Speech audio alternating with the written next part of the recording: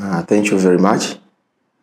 A hard fought from Ginger with TOORO United, and I think it's going to be hard too tomorrow. There is no weak team, as I mentioned last time. Every team is tough. Every team is compact. Every team has good players. Every team has a good coach. So I think it's up to us to raise up our confidence to see that we win this game at home tomorrow. What is going to change as we go and face line up against TOORO United? There won't be much changes, except changing the ideology of last time to this game. We told them what we want playing at home, because the first game we played against Gaddafi, we didn't paint a good picture, so we need to come out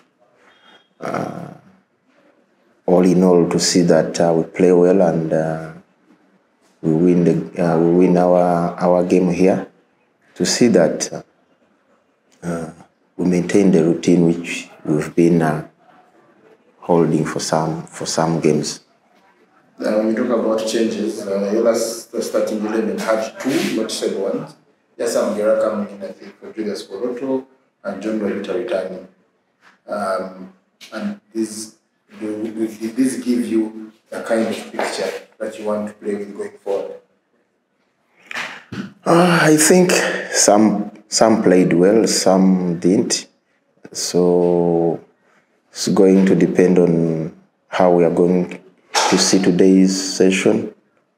Who is more lively, who is more entertaining, and who is more tactical, so that we finalize it with my fellow coaches. The decision is ours. We need to see that we give a player a chance who really will deserve it and play well for the club.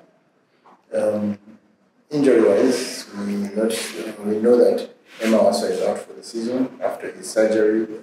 Peter Magambo hasn't yet returned. Are there any other new injury concerns that you have in the squad?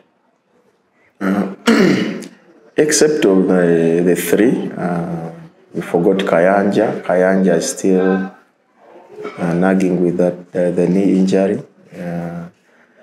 Waswa, Magambo, I think the rest are back, but they have not yet reached the top fitness level which we want. But we think the team which we are having is good to go. Exactly, Coach Mitch has done a great job for calling 4 players out of all he has called. We think if we maintain this picture, we maintain the form of winning and playing well, by the end of first round, I think we will be calling many. So we thank that, and we shall keep on encouraging our players to do their best to see that we get many who represent our club in future.